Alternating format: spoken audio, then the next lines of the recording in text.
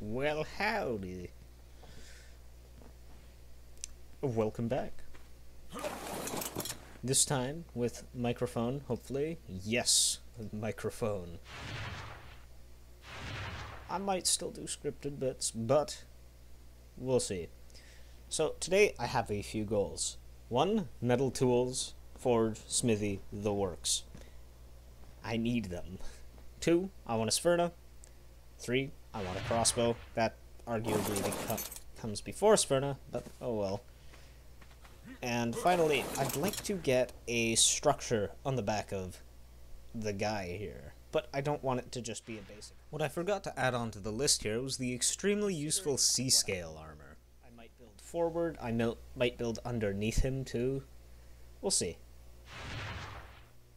With some goals set for myself, I decided to start with Henoda's house since it would allow me to progress through the other goals much easier and give me a mobile base that can go anywhere on the map.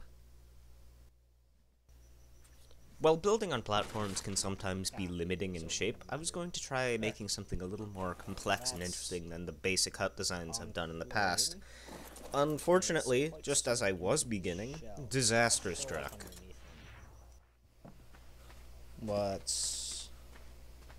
Please don't be an Andrew Sarkis if it's an... Yeah, well... That sucks. Can't really do anything about it, but... Well, unfortunate, losing the Para wasn't very impactful to me as they're an expendable tame, and at the end of the day, I've still got a berry gather with the notice.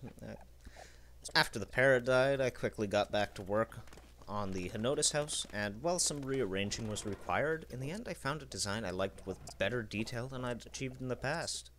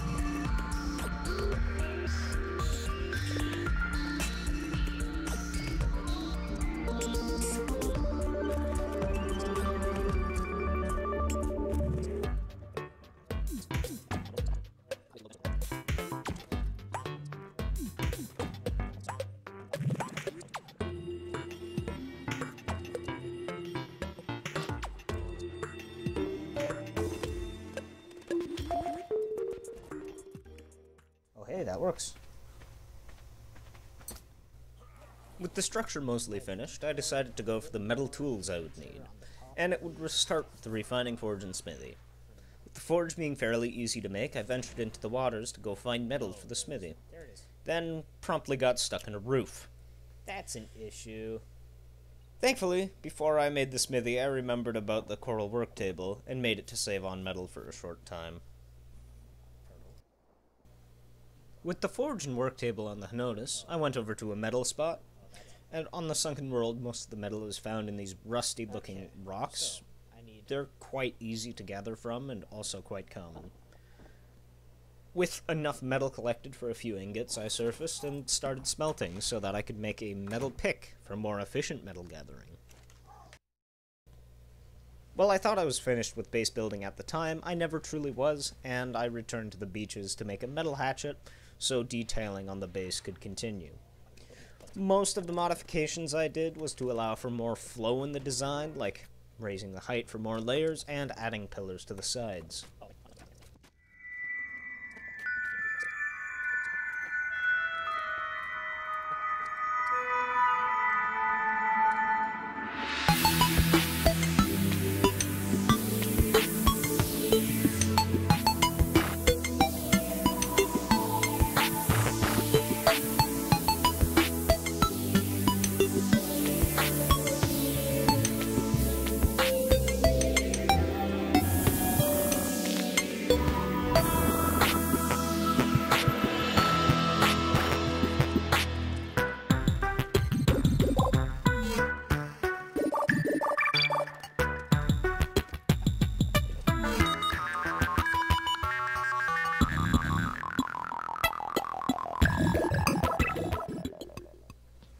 base hopefully complete, I went to my old thatch foundation, ruthlessly destroyed it, and placed a bed down. The notice was officially my home, and a bed makes it final. Now that I had a mobile house, I decided to go explore the tropics, just generally wandering until I spotted some fish. I would need their scales to make a very essential set of armor, so I shot them with some crossbow?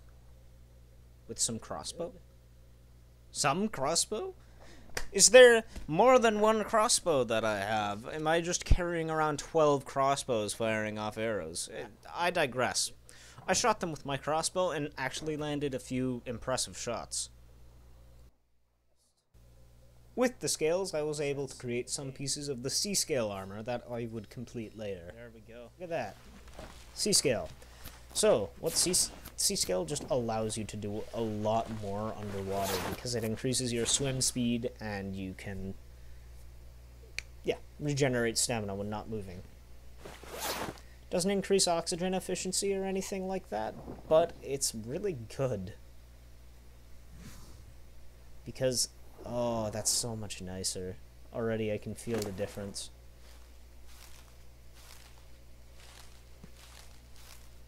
Eventually, I'll get to the yellow obelisk. The ancient homeland of all sunken world survivors. The Pacific coasts.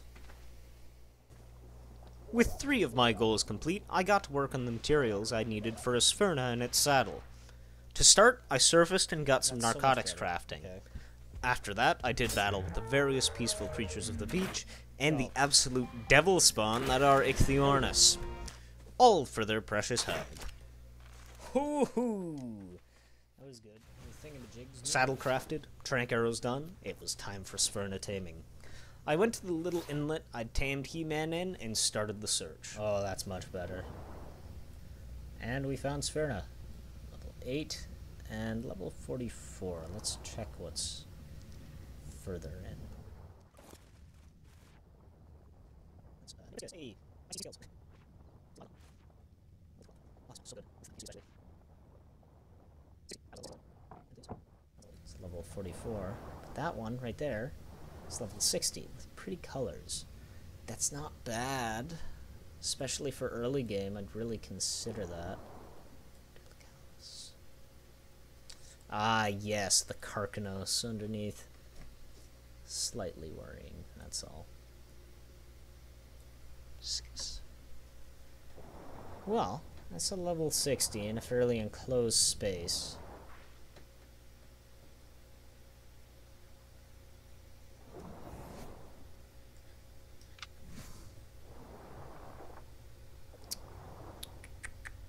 How do I want to do this? I believe before I had a Mater Piscus that I was on, and that's what I was using. But let's just go for it. I believe they are faster than the other one, but I have legs. They don't. So, please don't go into the very depths.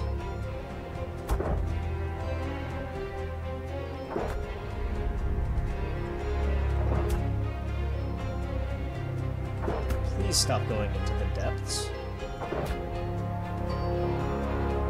If I die, He-Man's right here. Hey!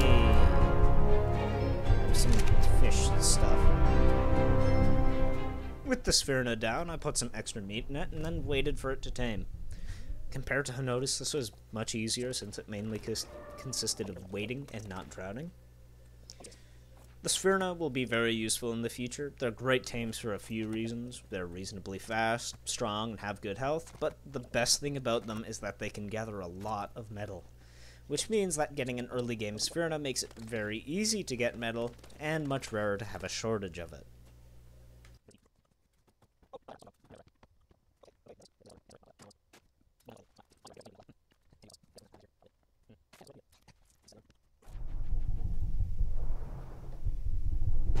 There it is.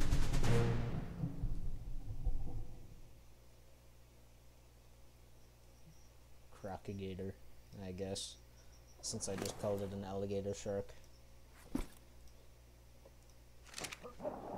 Look at you!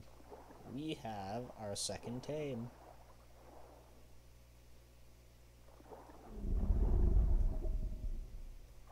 Huh. Odd when you stop sprinting.